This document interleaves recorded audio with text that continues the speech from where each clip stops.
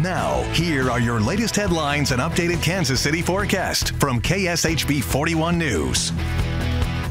I'm Deja Jones. Here are your top stories for Saturday, May 14th. Hundreds of rallies today are going to be happening nationwide as a part of a Bands Off Our Bodies movement. And two of them are happening right here in the metro. One at Mill Creek in Kansas City from 11 a.m. to 2 p.m. and another in Overland Park at Shawnee Mission Medical Center starting up at 10 a.m.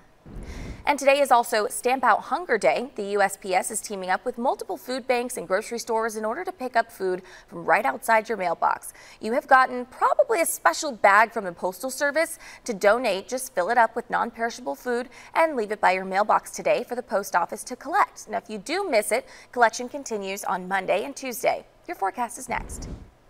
Thanks, Daisha. We're looking great today. 87, not much wind. Then there may be a few thunderstorms this evening up in northern Missouri, northeast Kansas. Much better chance for thunderstorms tomorrow, especially during the morning, ending during the afternoon. We'll get up into the 70s if there's more sun in the afternoon, but could be a cooler day. It should be out of here just in time for the lunar eclipse tomorrow night, and the sky should clear. Then Monday, a nice day. Tuesday and Wednesday, there are some chances of thunderstorms, mainly at night, later and early in the morning. Thursday, Friday into Saturday, hot and humid, and more thunderstorms at the end of next weekend and cooler air. Have a great weekend.